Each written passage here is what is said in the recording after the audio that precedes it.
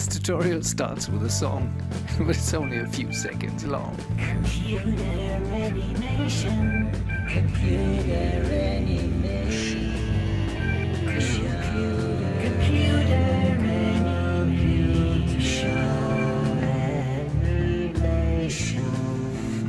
Let's get started with animation.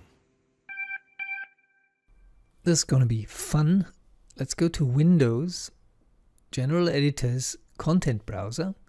Here under Animation you should find Motion Capture, and under Motion Capture you find things like the cartwheel, dance, walk, and we pick the walk number 2. Our creature is very big. Let's press the key A and you see how big he is, and he walks there. This is the grid we have.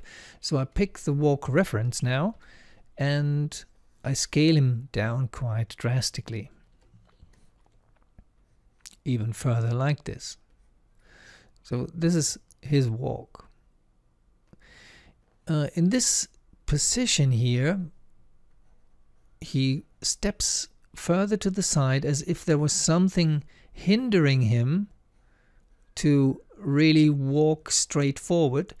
So in this case we just plant a little thing which gives us a visual reference of what that could be, like this. Does this make sense? Yes, he wants to get to the side of this object. So this is just a little thing you can play with. Now I want him to walk through cloth, and for that purpose I create cloth, and the easiest cloth is created from a polygon plane. The plane sits right here, and with the, actually I can scale it up just a little bit, see it better, and by pressing and holding J, actually the rotate tool, and now pressing and holding J, you can snap it to 90 degrees. It's the same as if you would type in here in the attribute editor 90 degrees, but that's just fine. And we move it up like this, and we scale it maybe like this. This should be enough. And we want him to walk through that piece of cloth here. But it's not cloth yet, and if you remember from other tutorials I did about cloth, you need a high resolution here. So first of all, let's give it a different color, new material, and I give it an Arnold shader, a Lambert shader actually, in maybe red. Actually I can use a ramp here. Need to see it by clicking here. This is the ramp already working. Here on the polygon plane you need to raise the resolution from subdivisions 10 by 10 to at least 100 by 100. Let me try 150 by 150. So that's a very high res now. And now we go to FX. I'm already here, FX, and here you have nCloth. So with the plane selected, you go to nCloth and create nCloth. Nothing special really. So the nCloth is now behaving like cloth. It falls down due to gravity. And Maya, the performance is much slower because it has to evaluate the motion of the dynamic behavior of the cloth.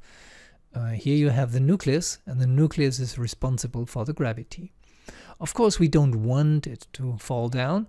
That's why we fix it in the air. We go to the orthogonal window where we see it best, press the key F, and now with the right mouse button you select the components and the vertices. Let's select the ones up here, and we want to constrain them. We want them to sit there and not fall down, and hold the rest more or less in its dynamic behavior so that it does not completely fall down. So nConstraint, and we have a transform constraint. You have lots of options for constraints. The one we need here is just because it doesn't involve other geometry or anything, we just want it to keep there, to stay there. So this is the next step we did. Our character approaches. We're still in the orthogonal window, so we see it directly from one side. And now he's getting close to the cloth.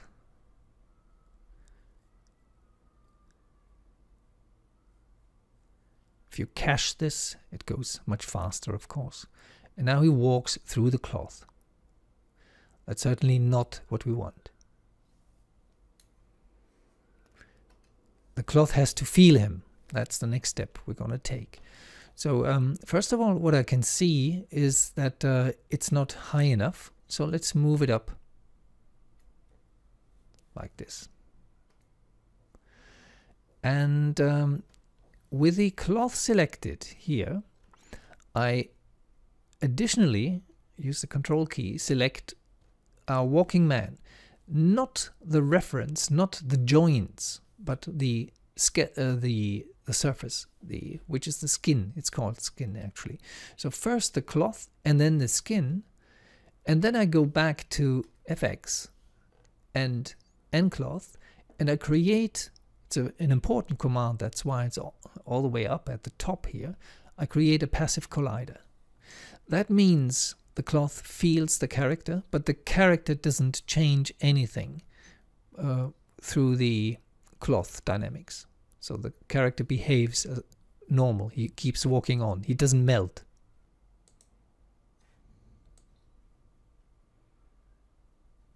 You see his knee is already touching the cloth and moving the cloth slightly in. It's this bump here.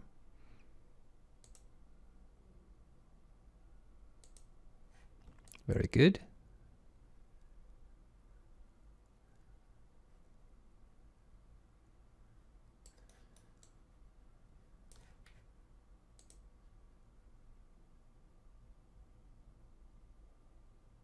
And of course Maya has to think quite a bit.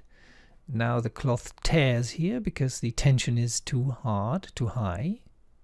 We could change the dynamics of the cloth, of course.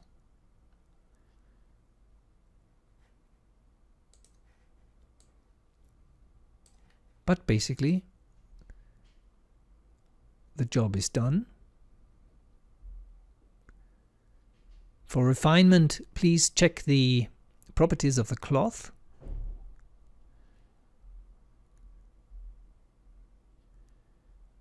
And use the cache, which is up here,